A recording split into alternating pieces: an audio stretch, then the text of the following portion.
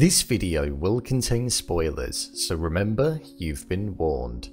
Okay, I know I did a video on episode 6 saying that was the perfect episode, and you know what? Episode 7 was as well. It's rare to get 2 perfect episodes in a show, let alone have them follow each other in succession, but we were gifted with that in season 2. Having an intimate episode with Richie as we watched him spend a week in the best restaurant in the country, this episode got emotions out of me that I didn't even know were in there when I was watching this show. But why was that? Why was this show able to draw emotions out of its viewers and create the perfect episode which was essentially carried by one individual? Well, I thought I'd break down and explain why. Here is why The Bear Season 2 Episode 7 was perfect. The groundwork before the episode. Now this was an episode that it felt like a lot of the season was building towards, right from episode 1 and then all throughout the other ones. Within the first episode, we saw that Richie felt as though he was lacking purpose and that he wasn't where he wanted to be in life based on the age that he'd recently hit. He felt as though he had underachieved in many aspects and that he was getting up every day and life was just passing by. There were no achievements and there was no purpose on his side. This was mentioned right at the start, it was present in many others, but it also had a feature in episode 6 when they went back around 4 years and we saw the flashback. We saw that even a few years ago he was trying to better himself and improve his family's life, but he wasn't able to do so, showing that the sense of being stuck had been there for several years. But as well, seeing him at a time when he was with his ex-wife, happy in life and with a child on the way, his life was dramatically different. When episode 7 hit, we saw that he wasn't happy in his life. He was no longer with Tiff and he only saw his daughter on an arranged basis. Plus, it seemed as though he still had feelings for Tiff. So we saw the rapid yet gradual decline that the character underwent. Seeing him in earlier parts of the season just shouting, being loud and acting like a leader, it showed that he was just doing this as a way of asserting authority and making himself feel slightly better. Like he was doing more than he actually was in reality, despite his mind actually knowing full well that it didn't change anything about how he felt about himself. All of the times that we saw him before the 7th episode, they were just as valuable as what we saw unfold, because it gave the valuable context and understanding as to why it was so important as we watched this unfold. We saw how he ended up in this position and why this episode was so important to him. The contrast in the character. Seeing the way that Richie changed over the course of the runtime was just amazing to watch. What started as a character who didn't have the discipline to clean forks and spoons, getting up later than his alarm at 5:30, but then ultimately transforming into an individual that was awake before his alarm even went off, had a spring in his step and was passionate about what he was doing, it showed that the purpose that Richie was lacking prior to that was now present, and he felt as though he had something to live for. Before the ending of this, when Richie hadn't started the process of changing, it felt like he was on a dark pathway and on the verge of self-destructing. So by watching his growth and development unfold over the course of the runtime, it was inspiring and extremely emotional to watch. This felt like it was Richie's last hope, so it needed to go well. There were clear visual differences in the character and it was a nice way of allowing the message and development to be visually clear. The way he was at the start was so different to the end, and if you genuinely look at the difference, it's incredible to witness.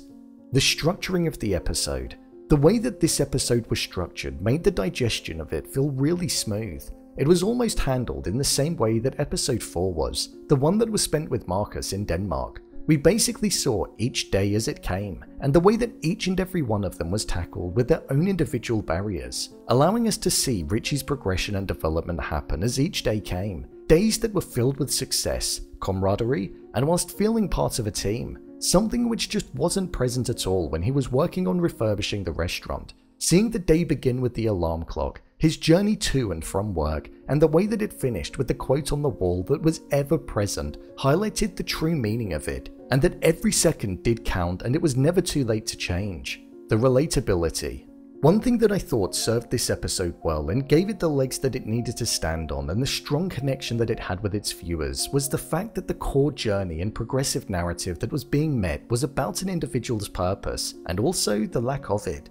It's a battle that everybody has every day of their life, but it's just not at the forefront of their mind. To feel as though oneself is fulfilling a purpose and working towards something is something that everybody wants to feel. And even if an individual has worked towards that very thing that they wanted to achieve, it's then the feeling of contentment and being okay and happy with what they're doing too.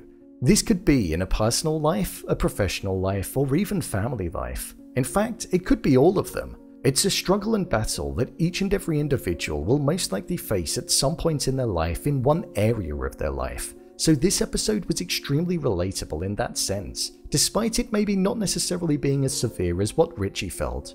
He felt he lacked purpose in his day-to-day life. He thought that he had underachieved in his job and that he should be higher up the career ladder in his mid-40s. Plus, he was no longer with Tiff. She was moving on and getting married to somebody else, and he didn't see his daughter that much. There was that sense of unfulfillment in life, and it was something that was just heartbreaking to see on screen, because that's something that people do feel in reality. However, along with the lows of this story came the highs and the success that he went on to have by the end of the episode.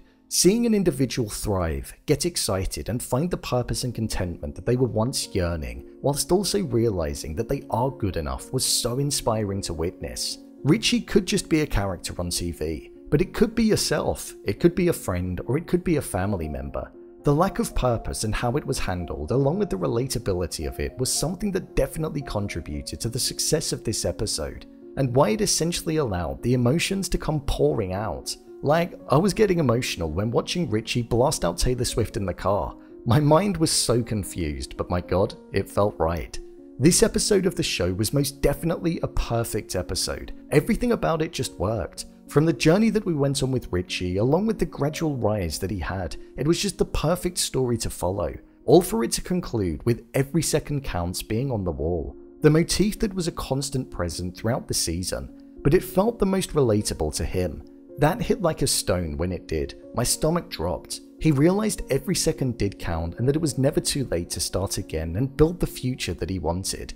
The discipline, standards, and pure growth of the character was just a pleasure to witness, and it's an episode that won't be forgotten quickly. Richie went from being a character that I didn't really care for and actually found quite annoying, to a character that I wanted to thrive, cared about, and was emotionally invested and connected to. All within the space of 30 odd minutes. Not many shows can do that, but this one, well, like pure magic and the masterpiece that it is, it achieved exactly what it set out to do. It created another perfect episode. So, there you have it, why The Bear Season 2 Episode 7 was perfect. If you want to see more videos such as endings explained, theories and predictions, and character breakdowns, then click on the I button, or alternatively you can head over to my channel where you'll find them all. If you'd like to give me a show or movie that you'd like me to review, then head over to my Twitter, @brainpilot_, and tweet me what show or movie you'd like me to review next. And finally, if you'd like to see what I rate the latest movies that don't quite make the cut to getting a dedicated video, then head over to my Letterboxd profile. It's where I rate the latest releases in real time. What did you think of this episode? Do you think it was better than episode 6? Leave a comment down below, and don't forget to subscribe. I'll see you next time.